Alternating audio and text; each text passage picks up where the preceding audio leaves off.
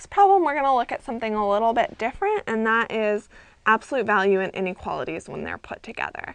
And this sort of problem is a very particular type of problem that comes up on the SAT, so I wanted to make sure that we definitely cover it. And I think that this will be really helpful if you have a problem like this come up, to just be able to solve it very systematically. So here we have that packets of jelly beans have between 84 and 96 jelly beans in them. We want to know which equation represents the possible amount of jelly beans in a given bag. So if I have just a bag of them, I can use this equation to figure out about what the range should be. And here, these problems, like I said, will come up and they'll give you some sort of range of what something has in it, or maybe how thick a given cylinder is.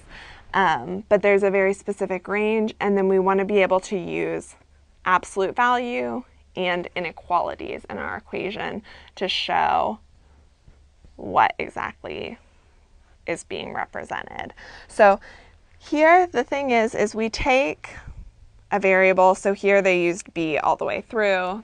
Obviously, when we're just making up our own variable, it doesn't really matter what it is. So if you were given something like this, you would just use whatever variable the SAT had already given you to use.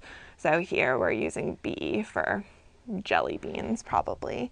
And what we do is, inside the absolute value brackets, we take the variable minus the middle of the range.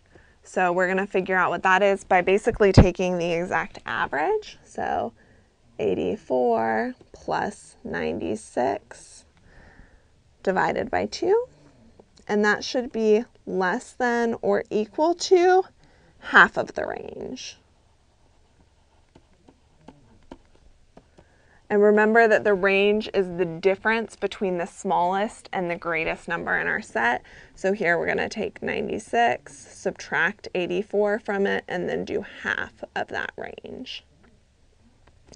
In this case, we're going to get b is going to be less, b minus 90. The absolute value of that is going to be less than or equal to 6, because we basically have 12 over 2 here.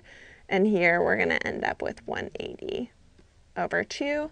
So this is our equation. And if we look at it, we can see why exactly we want to do this and why this works. And that's because when we're solving, so inside the absolute value bracket, this could either be positive or negative. That becomes true for this part of the equation.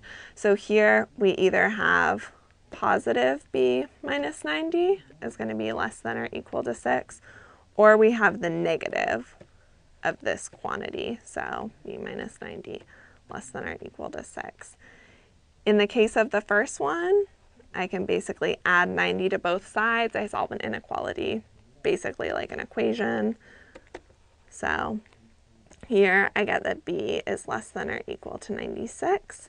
For this one, I have to multiply out the negative 1, so negative b plus 90 is less than or equal to 6.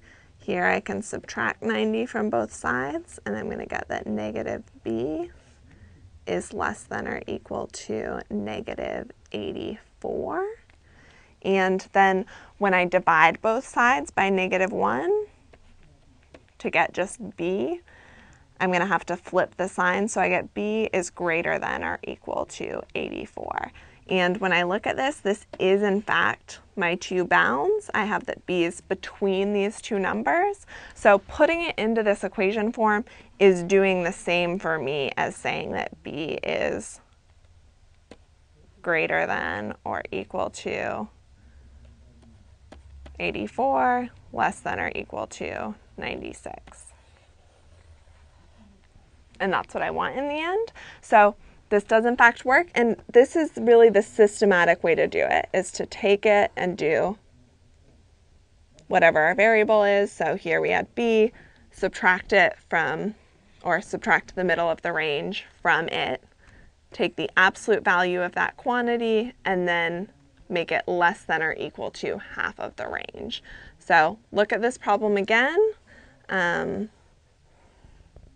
Make sure you understand it, and then any problem like this on the SAT, you'll be able to solve right away and just get the answer right there. You don't have to resolve it out unless you really want to make sure that you checked it, and you can do that if you're coming back and have extra time. Otherwise, use this equation, get your answer, and move on to the next problem.